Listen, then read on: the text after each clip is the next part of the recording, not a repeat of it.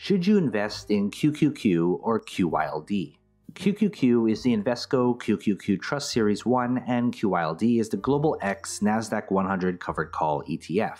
QQQ is the ETF that tracks the NASDAQ 100, the 100 largest non-financial companies listed on NASDAQ: Microsoft, Amazon, Tesla, Meta, PepsiCo, etc. QYLD is an ETF that tracks QQQ, but gives you a monthly dividend through covered calls. Basically, there are trade-offs for investing in QQQ and in QYLD. With QQQ, you're investing in stock appreciation, along with some dividend income every quarter. With QYLD, you're investing because of that monthly dividend income, but lack of appreciation. In the past 5 years, QQQ has risen 128%, and QYLD has dropped 21%. However, during that same period, QQQ has paid you $7.92 per share in dividends, with an average QQQ of $234 per share, 3.3%. QYLD has paid you $12.19 per share in dividends, but with an average QYLD price of $21, 57.5%. So when it comes to dividends, there's no competition because QYLD just pays you a lot more and a lot more frequently, monthly versus quarterly.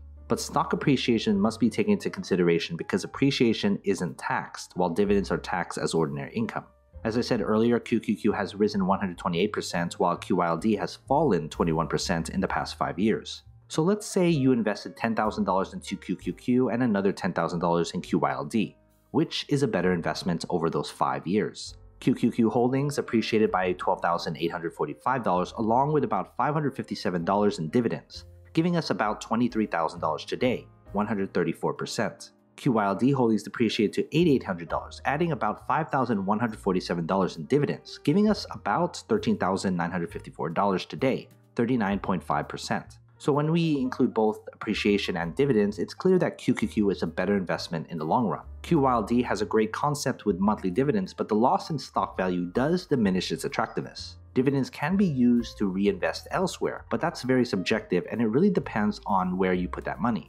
If you cannot find a better place to put all that dividend money from QYLD, QQQ just makes a better sense as an investment. Remember, even if you do find a great place to invest that extra QYLD dividend income, it has to make up for the loss in QYLD's stock to make it a better investment than QQQ. So what are your thoughts? Are you investing in QYLD or QQQ? Comment below.